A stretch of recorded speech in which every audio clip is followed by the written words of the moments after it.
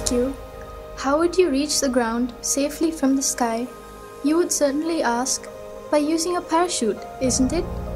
However, did you know that a gently swinging and falling cactus flower inspired mankind to solve that problem?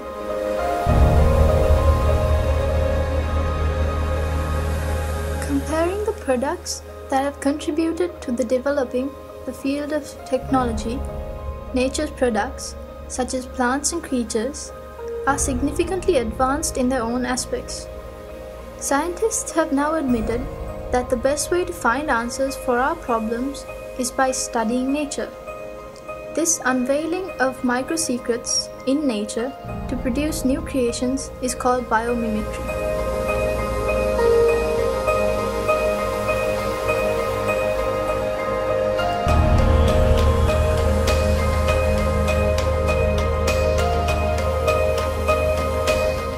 For example, take the sky.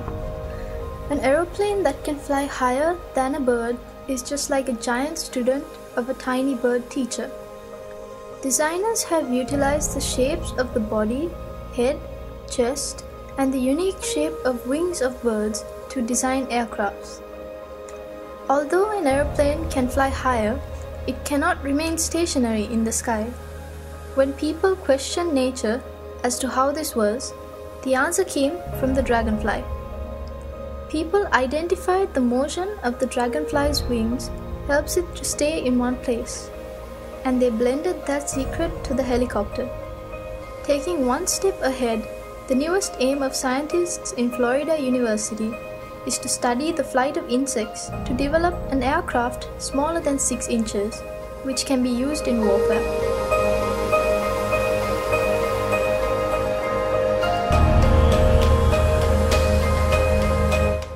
Furthermore, a new walking stick has been developed using a bat's radar communication techniques.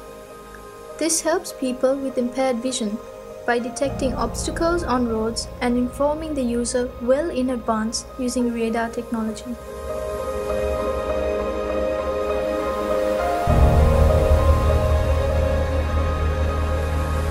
Velcro tape is one of the oldest examples of biomimicry.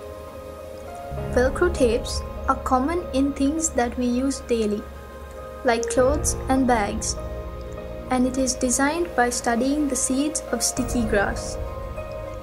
Though people see these seeds as a nuisance, Mr. George Mistral founded a business worth millions in 1951 simply by observing the seeds clinging to his dog's fur.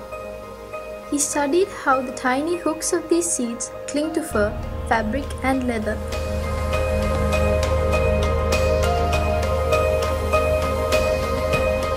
Japanese scientists studied the ability of butterflies to change the color of their wings and developed surfaces similar to them.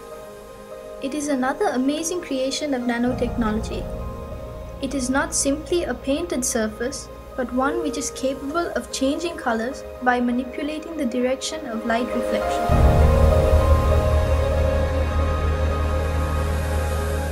Though not yet seen in our country, you may have come across it in the media. The high-speed electric trains or bullet train that are commonly used in countries such as China and Japan. During the era of development of these trains, the greatest trouble engineers faced was the tremendous noise generated by the compression of air while passing through the tunnels. Can you believe that the engineers found the solution by observing kingfisher? The unique shape of its beak allows it to move quietly through the air as well as the water to hunt fish. Discovering this phenomenon, Japanese scientists produced the head of the bullet train in the shape of a kingfisher's beak. This gave the question a perfect answer. As an unexpected advantage, it added 15% power saving and 10% extra speed.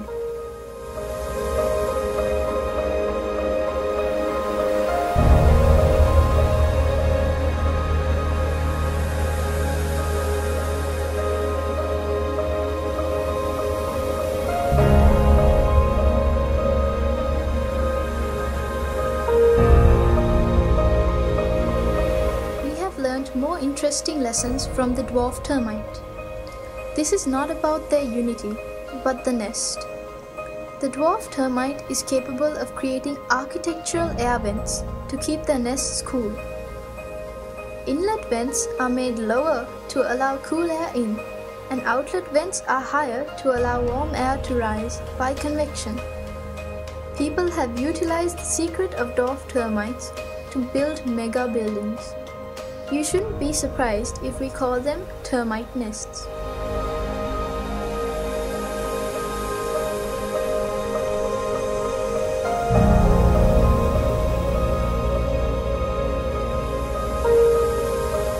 There are many things to learn from the behavior of small insects such as cockroaches. Famous scientists study them due to the possibility of developing technological concepts using these studies. The glass sponge is a creature that lives in deep seas and is made of a combination of weak chemical components but has a strong skeleton.